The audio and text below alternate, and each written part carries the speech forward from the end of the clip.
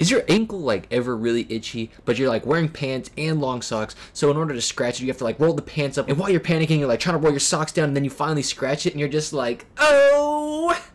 That is how this play feels. I don't know why. I can't really put into words why this play makes me feel so happy and so satisfied. Maybe it's the fact that on its own, it would have been a good punt regardless. I mean, Bradley Pinion really puts the pin in Pinion.